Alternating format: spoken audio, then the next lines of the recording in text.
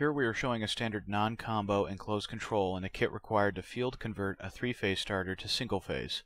We have the following part numbers: ECN 0501AAA and a power wire. The size of the wire required is based on the motor horsepower. Please reference Table 10 of the Enclosed Control Quick Selector Guide for sizing.